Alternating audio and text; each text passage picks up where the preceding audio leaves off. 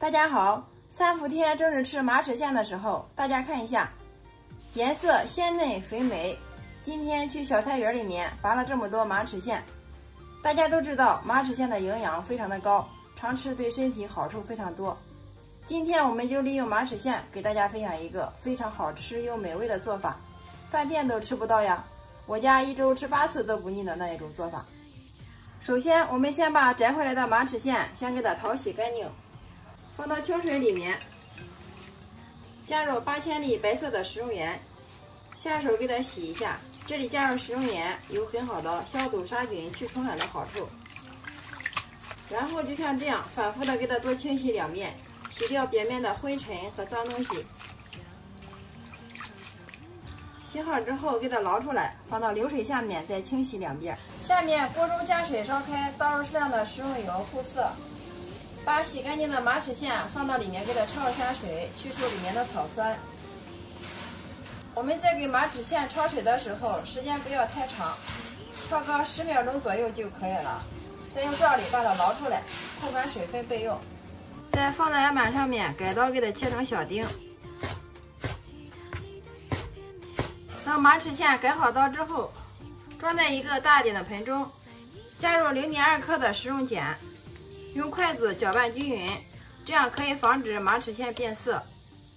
接着再加入4克的酵母粉，用筷子给它搅拌均匀。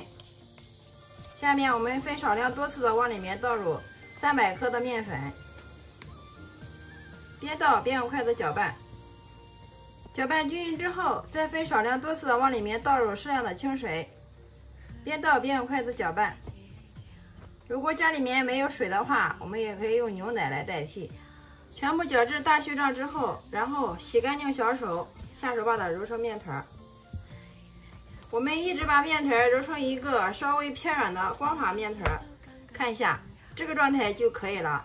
继续给它放回盆中，表面抹入适量的食用油防粘。最后我们再盖上一层保鲜膜，防止外皮风干，放到温暖的地方进行发酵30分钟。趁这个时间，我们准备点香葱切成葱花，放入小碗中，加入2勺自制椒盐，1勺辣椒粉，再倒上1勺滚烫的热油，激发出葱香味，再用筷子充分把它拌匀。搅拌均匀之后，放一旁冷凉备用。哇，真的是满屋飘香啊！大家看一下，我们的面团已经发了。现在的温度非常的高，35度，20分钟都已经发满盆了，非常的漂亮啊，满是蜂窝组织。像这样就说明可以了。接下来我们把面团给它取出来，放在案板上面，继续给它揉一下，揉匀揉光，最后把它整理成一个圆形。面板上面撒入适量的干面粉防粘，再把面团放上来，表面也撒一点，用手轻轻的按扁，接着再用擀面杖把它擀开，擀成一个长方形的大厚片。擀好之后，大家看一下，像视频中这样就可以了，0.3厘米。接着把我们调好的这个料给它均匀的铺到上面，再用勺子给它均匀的涂开。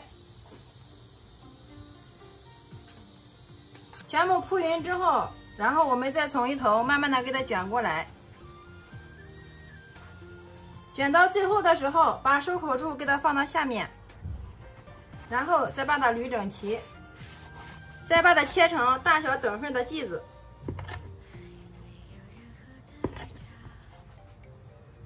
切好的生胚全部均匀的给它摆到笼屉中，每个生胚之间给它留够足的空间，然后盖上盖子，放在这里再2次醒发10分钟，发至所有的生胚体积明显变大，并且用手按压可以快速回弹不塌陷，像这样就说明发好了。